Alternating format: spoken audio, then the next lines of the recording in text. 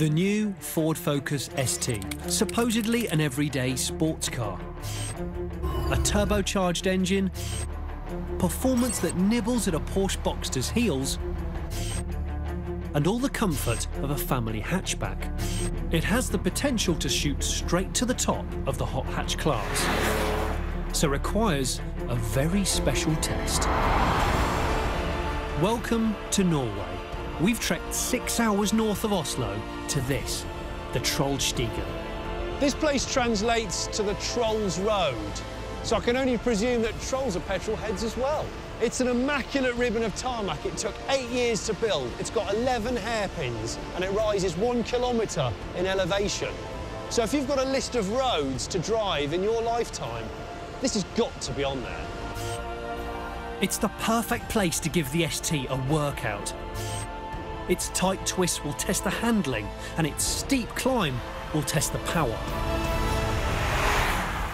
So, ladies and gents, we're on one of the greatest driving roads in the world, and I'm in what professes to be one of the greatest hot hatches ever made. We ought to go for a drive, shall we? Yes, let's.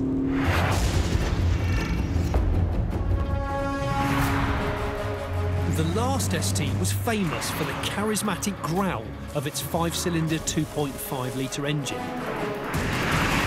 Worryingly, though, this new version's motor is smaller.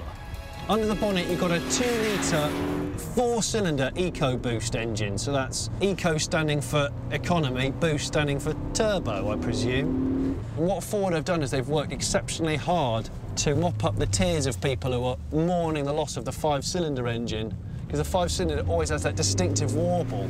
Now you've got this almost old-school induction noise that sounds a bit like an old Escort Mexico or something. You can't hear any turbo swirl.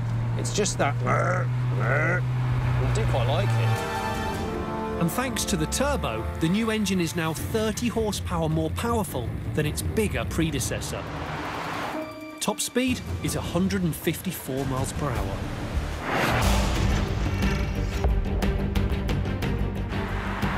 I think this car is a bit just mad and a bit straight from the word go. All it ever wants to do, it just wants to take off the whole time.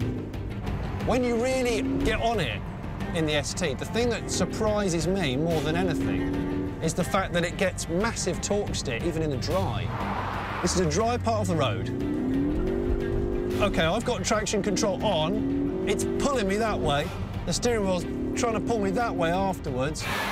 It's so strange. When the camber of the road alters, the car's being very snatchy. Goodness gracious me, if it's like this in the dry and the wet, it's going to be a bit of a handful. Oh, the sheep in the road, brilliant. It's what you want on a mountain pass, isn't it? A flock of confused sheep. Dude, this is not the place to walk. The Focus ST wades into the ring with some very heavy hitters. Volkswagen's Golf GTI and Scirocco, Renault's Megane Sport 265 and Vauxhall's venerable VXR Astra. It costs at least £3,000 less than every single one of them. But I have an issue with the styling. The biggest problem I have is a concern here, because the Ford Focus ST is not available in anything other than a 5-door or an estate. And it doesn't matter how loud you paint it, it still looks too much like a family car and not enough like a sports car. And every single one of its competitors just looks better.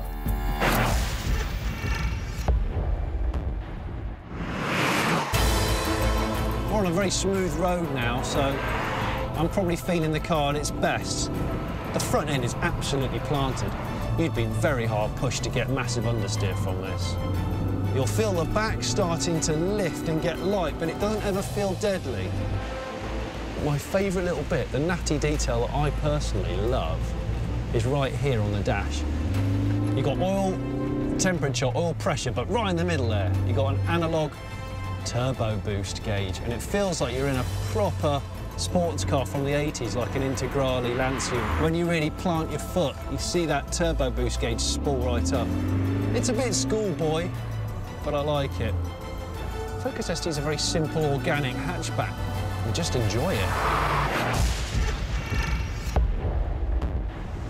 There was a very real danger that by losing one whole cylinder and half a litre of CC, the new ST would wilt in the shadow of its predecessor.